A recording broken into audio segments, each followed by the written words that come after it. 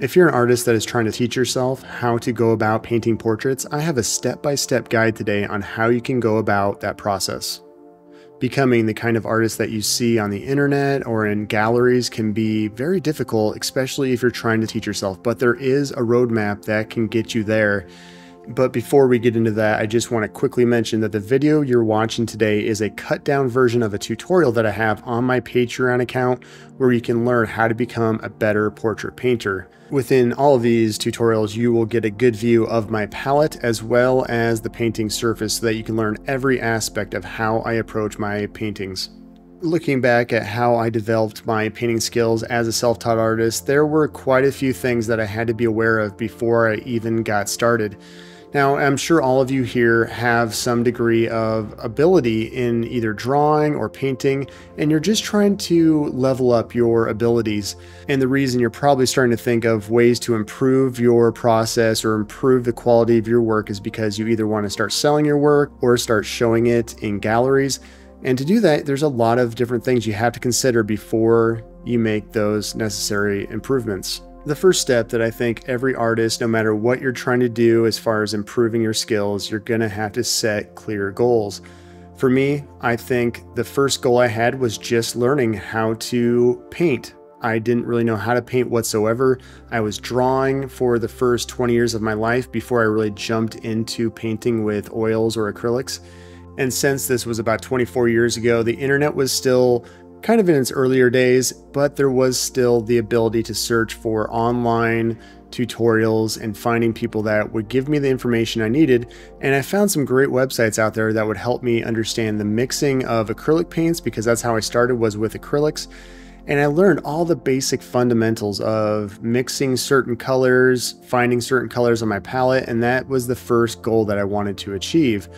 But today, if you're in that same category where you're trying to make the switch from drawing to painting, there are so many new options out there. There's social media, of course, there's still Google, but there's going to be so many other things that you can find online than I could 20 years ago that will help you along your journey. Just make sure when you're learning advanced skills to make your oil paintings better that you start from the foundation and work your way up. You want to focus on things like surface preparation, composition, understanding drawing, making sure that you have really solid color mixing abilities. You also want to have really good brushwork. You want to have great control with many different kinds of brushes. You want to understand whether you want to layer your work or work alla prima, which is all wet into wet. Make sure that you understand the drying times of all your individual paints, what's opaque, what's transparent as far as the paints go, and just making sure you know where your strengths and weaknesses lie.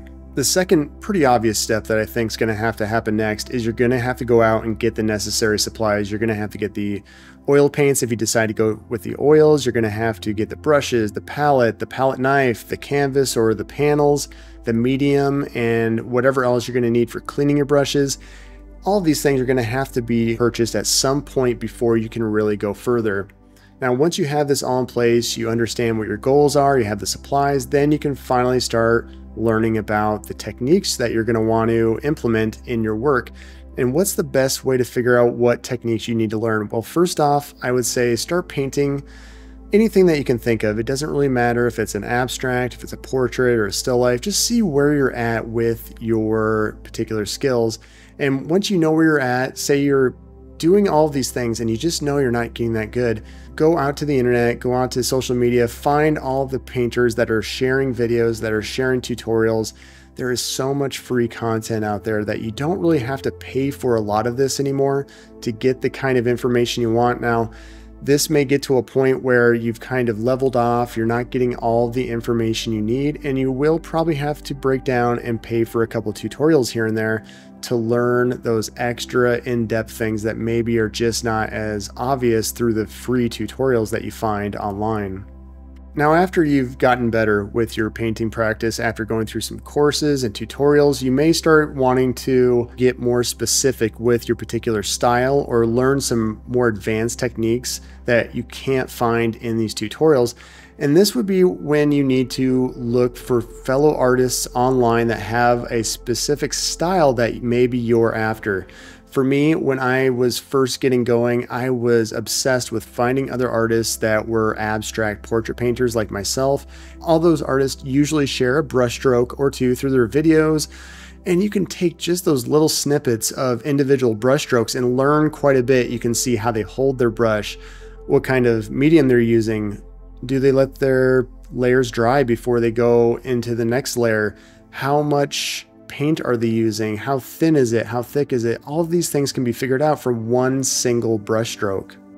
Once you're at this point and you're really starting to hone in on certain styles that you really like, I think this is when you just need to make sure that you're practicing regularly, because these skills that you're learning are very perishable. If you go a week, 2 weeks, a month without doing some sort of painting, you're going to lose some of that sharpness and focus that you've built up over the course of your practice. So make sure that you are always doing something, whether it's maybe painting for an hour each day. Just don't go too long. Don't go more than a week without painting, because you will notice a drop off in your abilities if you do so. At this point, things start to get a little bit more exciting. This is when you can finally start putting together a portfolio of consistent work. This is when other people will start to take you more seriously. When your work is cohesive and has a theme to it, you can start sharing it with galleries around town. Start with the lower galleries first. Maybe don't jump to the biggest galleries, but just try to find some places that you can put your work into their space and share it with the public and start getting feedback for your work. This is a really great point in your journey where you can start to see how people are reacting to what you've created.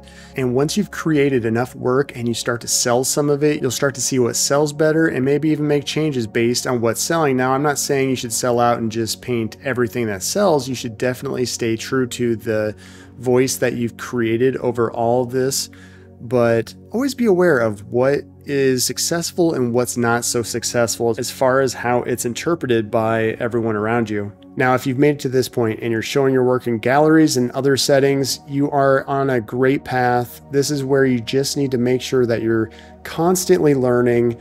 You can do this from books, from workshops, from other artists around you. There's so many ways to keep continuing to grow, and that's the key. Now that this painting is almost done, the eye's done, I'm just having some fun with some expressionism. I'd just like to quickly mention again, if you are just starting to learn how to paint portraits, you're trying to get a little bit better with it, and you're trying to get some better control with your oil paint, the best place to start could be over at my Patreon page. I have mini tutorials that can start you on the right path as far as getting a good procedure in place, as far as how you approach your oil paintings. I'll give you a lot of great color mixing tips that will help you along the way as well. How to mix your paint on a palette before you even start painting. All of it will help you on your journey for sure. If you want to see more of my content, make sure to subscribe and like this video. Thank you so much for stopping by my channel. I will talk to you again very soon.